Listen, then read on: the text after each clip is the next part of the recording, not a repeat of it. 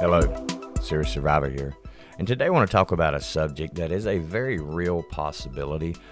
Supposing that nothing happens and the world just keeps rolling the way it is and there's no world-ending event anytime soon, then one of the distinct possibilities that could occur in the very near future or within probably the next 5 to 10 years is an artificial intelligence problem, as I call it. As we look at industry today, the advancements that are made in robotics and in artificial intelligence, it's mind-boggling the advancements that have been made and the things that these robots can do, the things that they can do that we don't even know about.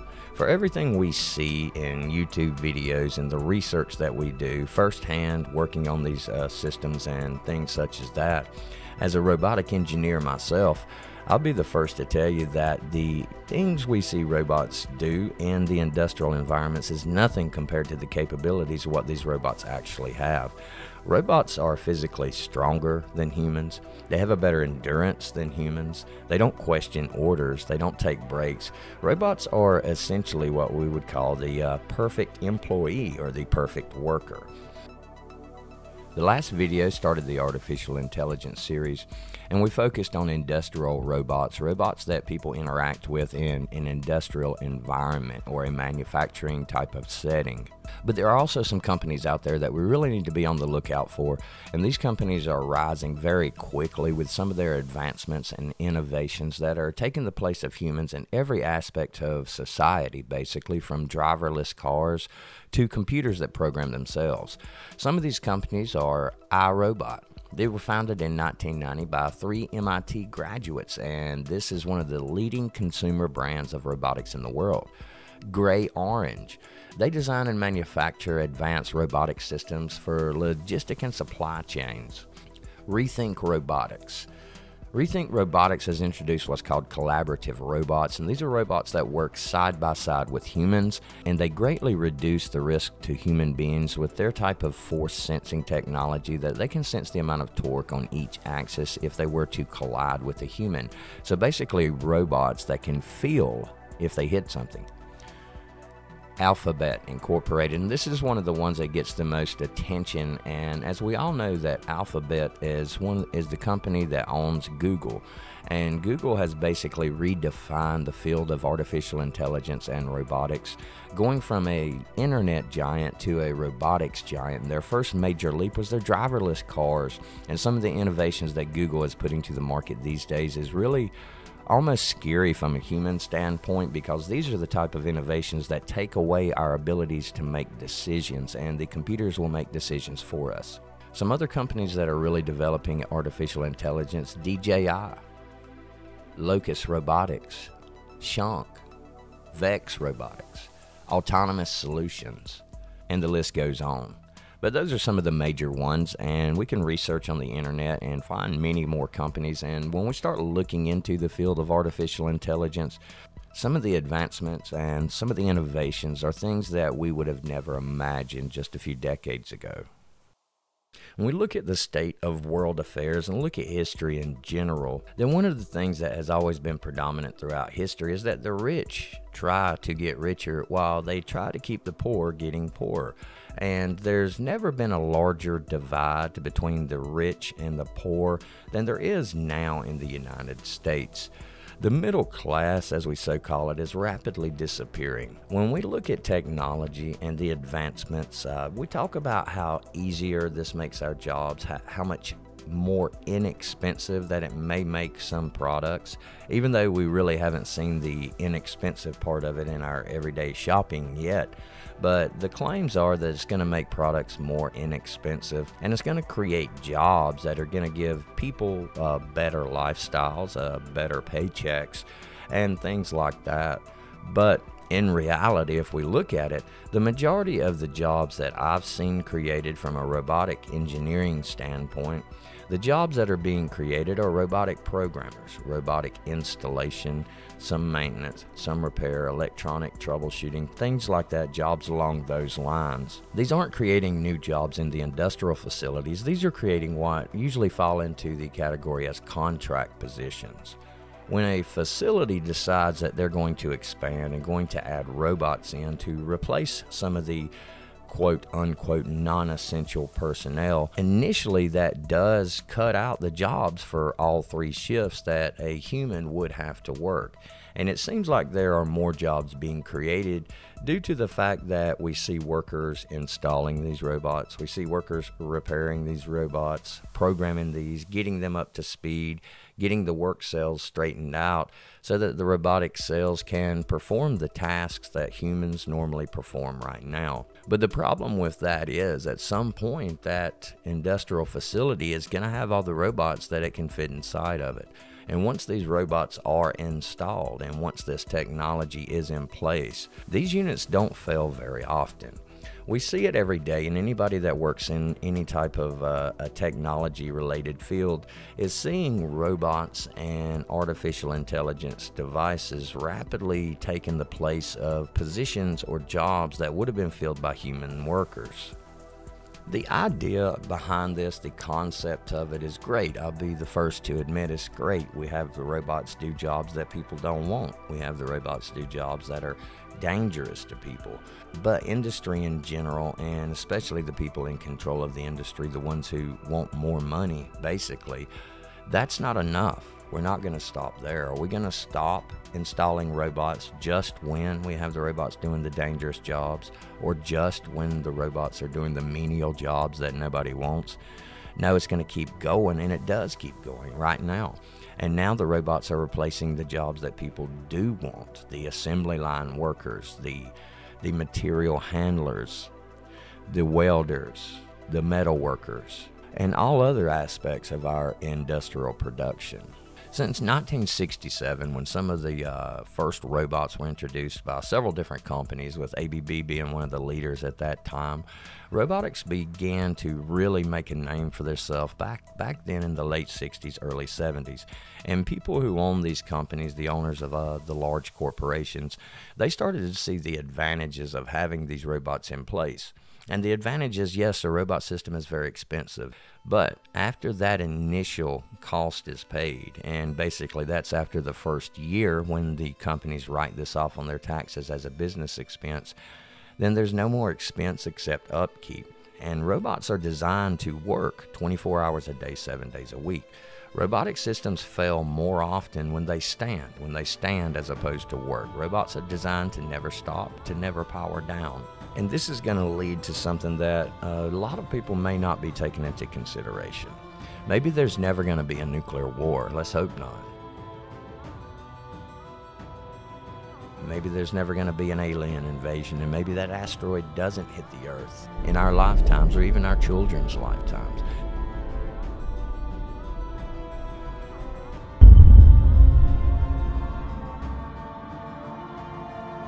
Maybe Yellowstone doesn't erupt.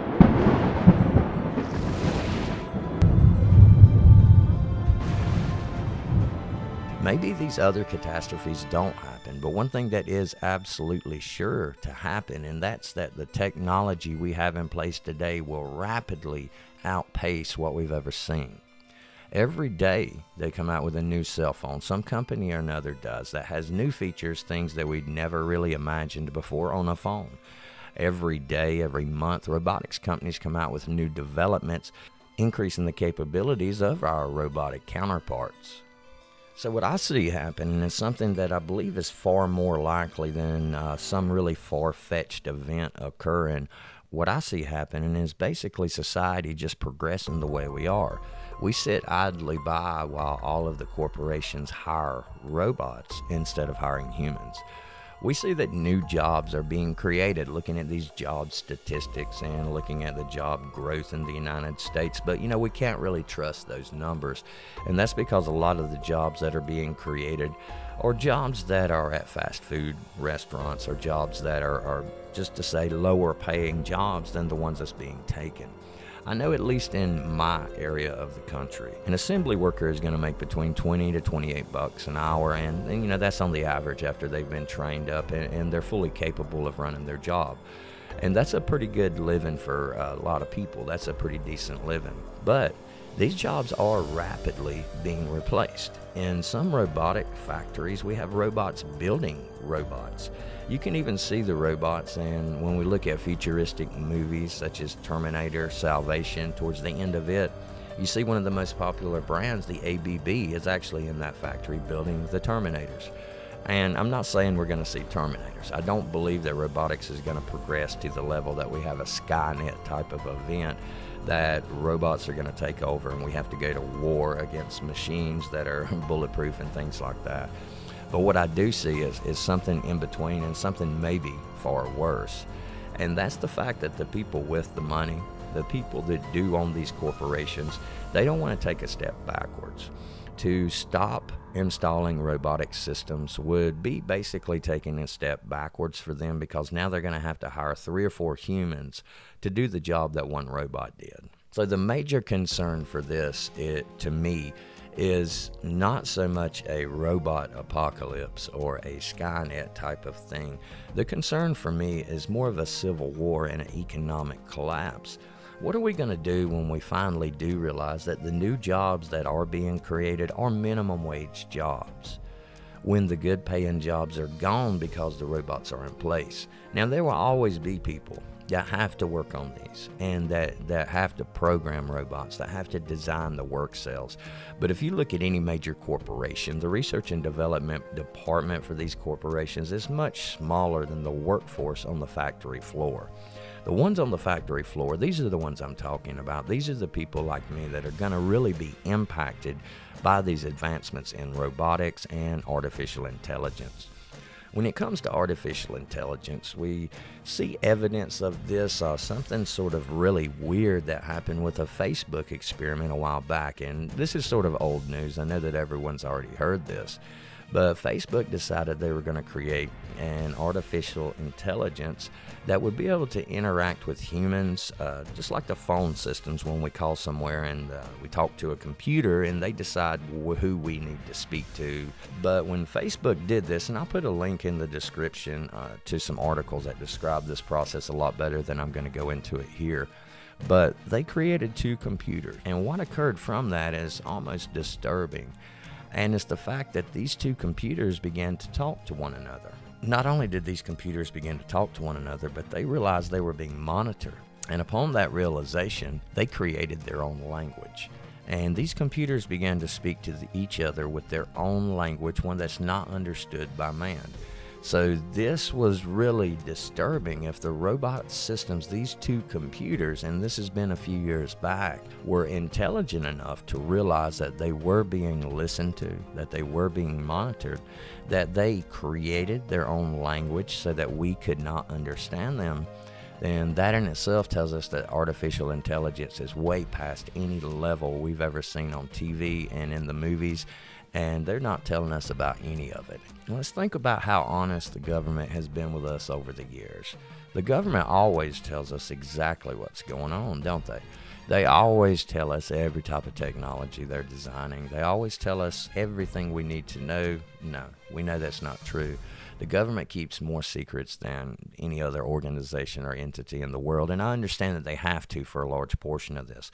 But with the artificial intelligence that we see on a regular basis, then we can only imagine the types of artificial intelligence that are currently in action in government facilities in some of these secret locations. Now, this may sound like a bunch of conspiracy theory type of stuff, but just think about it for a minute. The rich want to get richer, and they want to hold the poor down, because if we're rich, then we don't have to take their orders. If we're middle class, then we don't really have to take their orders because we're capable of supporting ourselves. So they don't want 3 classes. They want 2. They want the rich, and they want the very poor, or the slaves. And we will become their slaves if we're not very careful. I don't believe Skynet is going to take over the world, and I don't believe we'll be fighting T-2000s that look like Arnold Schwarzenegger.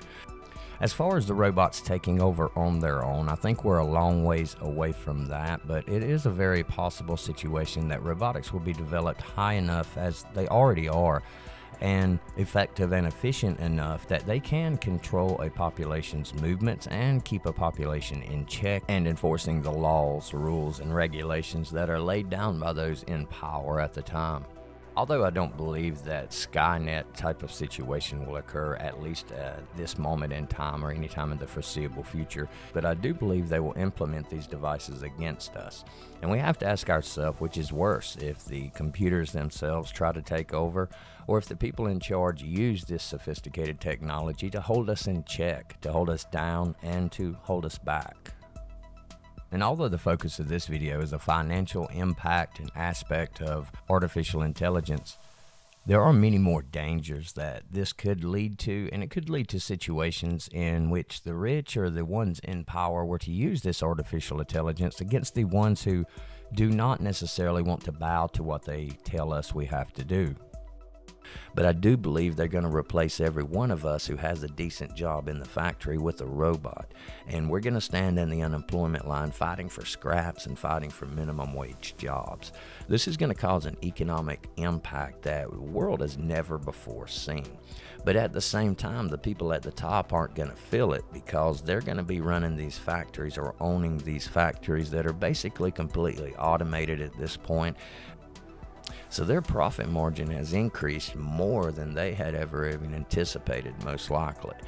And will they care? No, they probably will not care about what happens to us. So where's that going to leave the average person without a job, who can't make your mortgage or your rent payment, who can't make your car payment or even pay the insurance for it? Where is that going to leave us? That's going to leave us in a dystopian future that's going to be extremely difficult to survive in. And the harder things get for the working class, who will now be the poor or the slaves, the harder things get, then the harder that the law is going to crack down on us, because they will see us as the threat at that point. We are the threat that could put an end to the robotic takeover, basically, of all of our jobs. So we will also be the targets. We have Google, we have Facebook, we have all of these different corporations right now that have technology already in place. I never have to search for anything on my computer anymore. I start typing something in and somehow it knows exactly what I'm looking for every single time. So that's artificial intelligence at its simplest. Imagine at its finest what it could do. And if the ones who are in charge, if the multi-billionaires, multi-millionaires, the ones who are profiting off of the robotic replacements, these people aren't going to give up their positions very easy, and they're not going to really stop putting robots into factories just simply so that we can have a better life. This is going to be a problem that we will face. Everything else that we talk about when we talk about prepping, it's all hypothetical. You know, maybe there will be a civil war, maybe there won't. Maybe there will be a nuclear war, maybe there won't. Maybe the apocalypse will happen, maybe it won't. But this will happen. It's happening already. How many people have lost their jobs already to technology? And right now we are lucky because there are replacement jobs out there, because this technology is still in the developmental phase and is still being installed in the majority of these factories. But robots are becoming easier to produce. They're becoming cheaper to produce. You can buy a robotic work cell cheaper than you can buy a car these days. So that makes even the smaller companies look at this as a viable option to replace workers that they're going to have to pay health care for, a 401k match, liability insurance, and things like that. Once all this is installed, once all this is in place, this is when we really have to ask ourselves, where do we stand now? Because there won't be many jobs. There won't be high-paying jobs for us to take. But this is the concern that I have. It's not that I believe artificial intelligence is going to take over the world and we're going to be slaves to the robots. It's the rich that are going to take over the world, these corporation owners and companies that are going to take over the world, and they already have pretty much. And we're going to be slaves to them because they have a robot waiting in line to take our place no matter what position we hold. And once artificial intelligence takes more leaps and more bounds and is a little more capable than it is right now, then the decision-making process is going to be made by robots. And when the human factor is taking out of all this decision-making processes, then it's going to be a very cold, a very calculated world, and it's going to be difficult for those of us who are just trying to get by to even survive in. So just some food for thought, just my opinion on that, but we are headed in that direction, and all of the statistics prove it. Right now, there are over 2 million industrial robots alone in production in the world, and if each of these robots has taken the job of 3 to 4 people, then we're looking at 6 to 8 million people already who have lost their jobs to robotics. And we don't really see that. It's not like the owners of the companies come in and they say, hey, we're going to have to lay people off because we put robots in. It's always due to business conditions, market conditions, and things like that is what they're going to claim. But in the end, does it really matter what they claim when we don't have a job and we're in the unemployment line and our unemployment runs out, and then we wonder how we're going to feed our families? So this is an event that we are sure to see. We're already in the beginning stages of it, and it's not going to take very long before this really takes hold of society, and in industry and production are a thing of the past as far as humans go. So just wanted to touch on that a little bit and talk about it. Going to look at some in-depth issues about the artificial intelligence and some of the advancements that have been made in videos upcoming here on the channel. And also going to get back to some of the other series that I got going on, the SHTF Defense and Tactics series, because no matter what happens, we have to be able to defend ourselves. So hope you enjoyed the video, and for now, Serious Survivor, out.